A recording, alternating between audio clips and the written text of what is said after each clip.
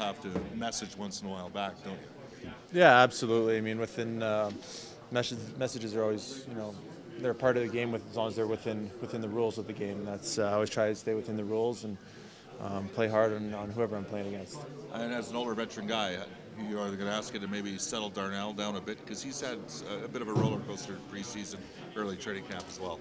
Yeah, absolutely. Just trying. Obviously Darnell's a heck of a player and got great skill, and he's going to be in this league for a very long time. And hopefully I can be out there and help him settle down and manage the game.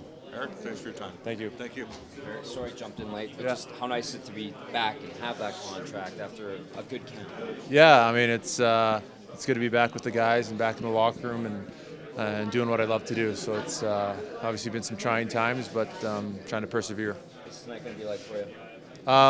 Trying to treat it like any other game. I mean, it's every night I come out and try and leave it all on the ice, and I plan on doing that again tonight. You seem like you're built for the Battle of Alberta, the way you like to play the game. Yeah, no, absolutely. It's obviously they're emotional, physical games, and those are games that I feel I thrive in. You didn't play the other night, but it was a little bit wide open, a lot of speed, and kind of turned into a little bit of a track meet. Tonight, you expect maybe it's going to be more of a tight checking game? I couldn't tell you. I mean, it's every game is a little bit different, and but I'm preparing myself for whatever game comes our way.